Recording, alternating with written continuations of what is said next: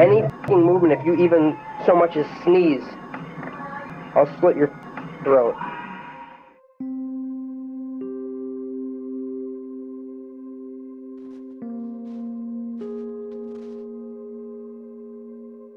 Everything that you've ever wanted to say, I'm sure this will be seen years later. I'm sure we'll all be dead, either that or in prison.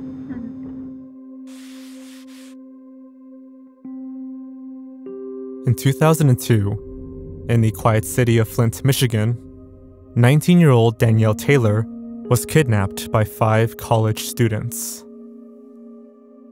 Travis Peya, Jonathan Cockerill, Jimmy Carwile, Derek Faxlinger, and Christina Lum blindfolded and restrained Taylor, drove her to the woods, and forced her to sit in a grave they had dug. All of it was filmed on camera. They're gonna set you down. As soon as you say one word, I promise to Christ, you won't say another. We're giving you the chance. For what it's worth, enjoy what you have left. I'm gonna let you know what's going on. The footage shows the group mocking Taylor, who was clearly distressed and fearful for her life, all while being shoveled with dirt and snow. At the end of the film, Taylor is untied and she is freed. 2 days later, she retrieves the tape and hands it to the police.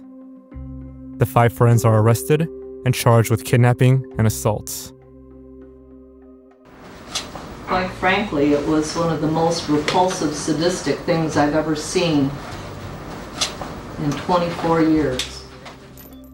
According to news outlets, the group of friends simply wanted to produce a horror film. One of them, Jonathan Cockerill, was even studying filmmaking at a community college. But their end result was so crude that it borders on illegal. What could have encouraged the filmmakers to commit and record such a heinous crime? As you might have guessed, it was 1999's classic horror film, The Blair Witch Project. Purportedly comprised of recovered footage, the plot follows 3 young filmmakers, Heather, Mike, and Josh, as they investigate the terrifying legend of the Blair Witch. The 3 attempt to document this legend, but things quickly go wrong. Allegedly, all 3 of them were never heard from again after this incident, and their footage was discovered a year later. Of course, this is all just fiction. The movie was revolutionary, capitalizing on the newly found footage style of filmmaking. While this style is overused nowadays, that wasn't the case in 1999. The film's handheld cinematography, unknown actors, and abrupt ending made people think what they were viewing was real. Not helping matters was the film's over-the-top marketing campaign. Its website included missing persons flyers for the 3 filmmakers, photos of their abandoned belongings, and a timeline of their whereabouts. Interviews were even staged with the police, news reporters, city locals, and the actors' parents.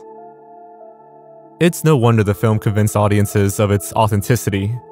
Such is the case with these 5 filmmakers, who were inspired to make a Blair Witch-style film. The group argued that their victim, Danielle Taylor, was in on the stunt. But Taylor's lawyers disagreed, claiming that she was unaware of their motives. The prank was intended by the participants, but the last party, the victim, was not in on the prank. She pretends to play dead for about a minute.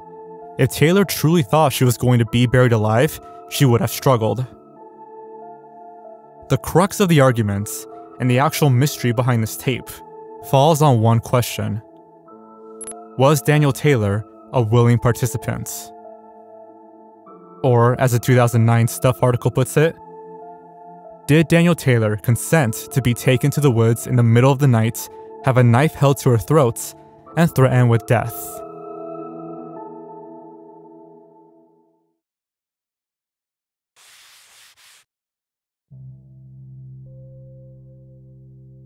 The tape was likely confiscated by the police and locked up in a vault somewhere, so analyzing the footage was impossible. For a long while, all we had to go by were news reports and small online discussions. But interestingly, MSNBC decided to produce a documentary on the event called The Real Blair Witch. It aired in 2003 and reportedly featured footage from the kidnapping. Despite multiple airings in the following years, the documentary faded to obscurity and became a disturbing piece of lost media. The search primarily took place on the Lost Media subreddit, where a user named Emerald Spring recalled watching the documentary on TV, but couldn't find much about it online. All that was available was an IMDb page, which repeated much of what was already known, and a trailer on Vimeo. The trailer has just over 1,000 views and was posted by Raw TV, a British production company. Given that Raw TV does not mention this documentary on its website, Emerald Spring decided to inquire about it through email. In the meantime, several archived web articles about the incident were found, one of which included a video of the attack, but unsurprisingly, it doesn't work. Also discovered was a WorldCat listing for the film at Brunel University, London. This seemed promising, so the library was contacted, but they were unable to help. We do have a copy of the DVD, The Real Blair Witch. However, I'm afraid, copyright law being what it is in the UK, we cannot copy it or send it to you to copy. The license under which we are allowed to purchase and lend DVDs to our staff and students stipulates they can only be used by our staff and students, and may not be distributed or loaned to anyone other than a currently enrolled student or currently employed member of staff. Sorry, but I do not think we can help you acquire a copy this way.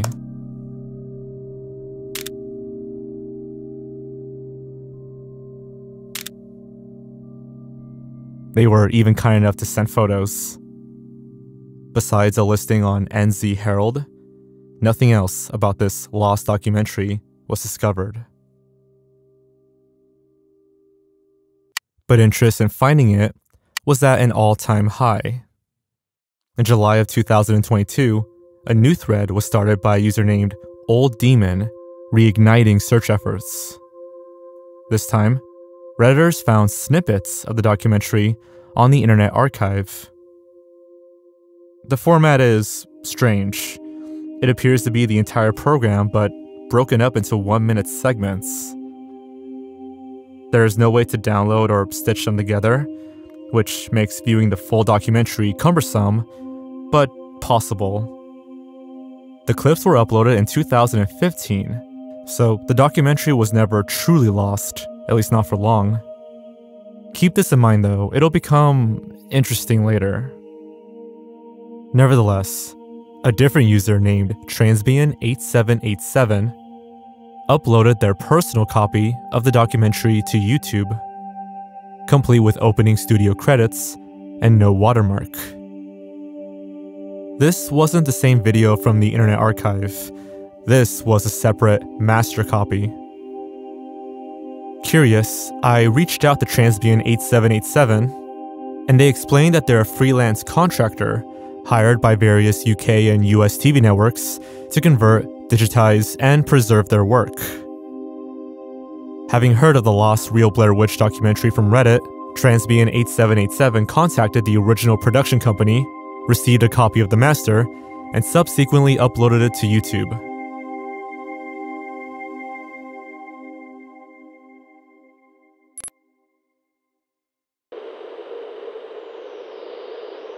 So with all that out of the way, let's take a look at the documentary and see if we can discern whether or not Taylor was in on the act.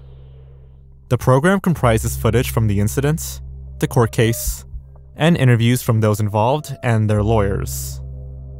We see Taylor in Paya's house before she is, either knowingly or unknowingly, blindfolded, kidnapped, and threatened. This is disturbing at first glance, and implies that Taylor was truly being attacked. But Take a look at the following scenes. Taylor verbally announces that she is untied, and she even scratches her nose later, despite supposedly being bound. The filmmakers do nothing about this. If this is a genuine kidnapping, surely the kidnappers would have better restrained their victim. But they don't, because, in their mind, this is all just a film, and Taylor is part of it. 4 of the 5 friends, Peya, Cockerell, Carwile, and Lum, drive Taylor to a forest 30 minutes away. Derek Faxlinger stays behind. We never see footage of Taylor entering the vehicle, so it's unknown if she willingly cooperated.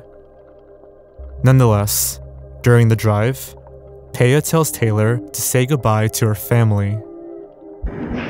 Mom, everybody, I love you. I'm sorry for everything. And to you guys, I really don't have much to say to you guys because I can't say nothing. Cockerell holds a knife to Taylor's face. Unbeknownst to Taylor, the sharp tip of the knife is covered by tape. This, according to their lawyers, shows that the group meant no harm and that it was all a ruse.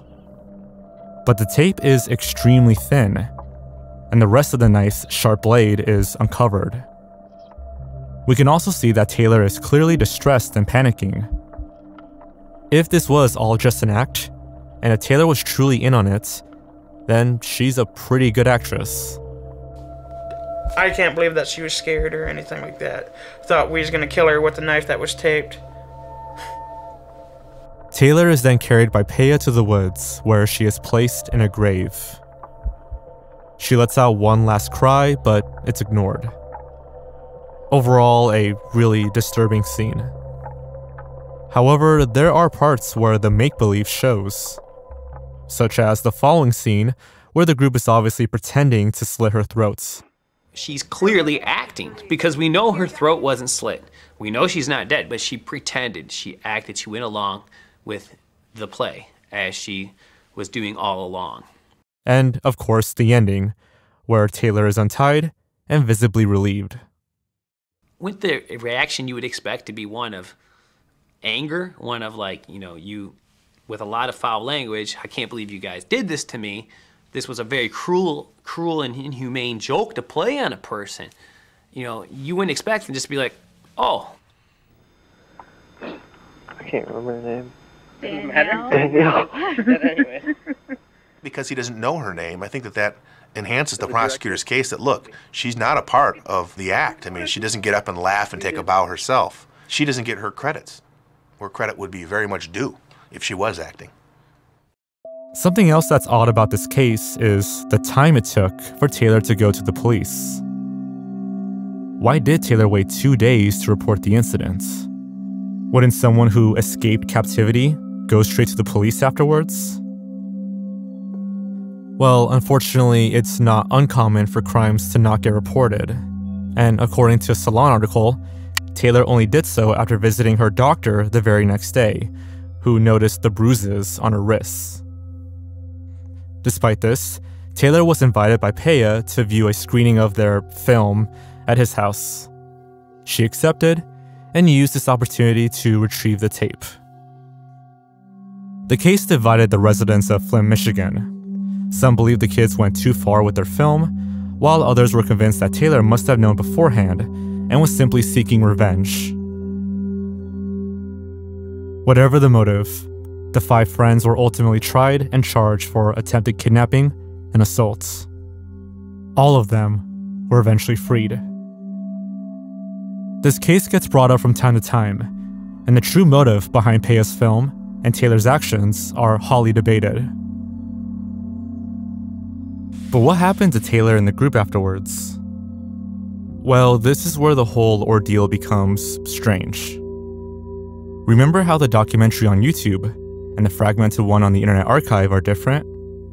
They use the same footage and cuts, but the narrators, text fonts, and even some of the information are different. The UK version concludes with the song Mad World by Gary Jules. I just want this to be over with.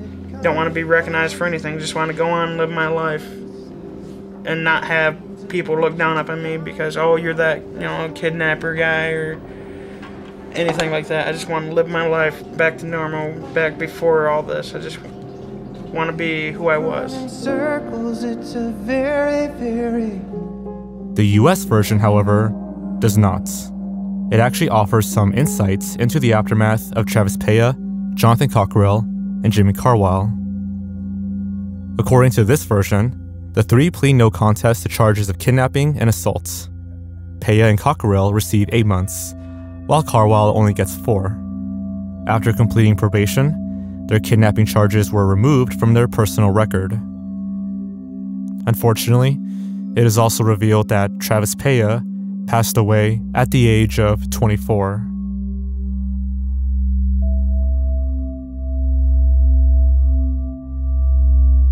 The documentary does not state the cause of his death, but a My Death Space thread from 2006 reveals the truth: suicide. Near the bottom of the page are several testimonial blogs from MySpace. None of these have been properly archived, but all 3 go into Peya's death. As many of you know, Travis Peya, former Kersey grad class of '99, passed away this week. The third testimony, seemingly ran by an angry parent, implies that, quote, a drug overdose is suspected in the death of Travis Peya, awaiting toxicology results. Furthermore, Derek Faxlinger, the 4th man involved who stayed behind after the kidnapping, also passed away. He was just 23 years old. In his final years, Faxlinger reportedly became an organ donor and helped over 30 people through his donations. However, in 2007, he suffered a serious brain injury when he fell and hit his head during an epileptic seizure. The article about his death is unavailable, but when this thread was rediscovered by Reddit, obituaries were found for Peya, Faxlinger, and even Cockrell, who died at his home in 2014 at the age of 32. 3 of the 5 filmmakers involved in The Real Blair Witch have passed away, none of whom reached 40.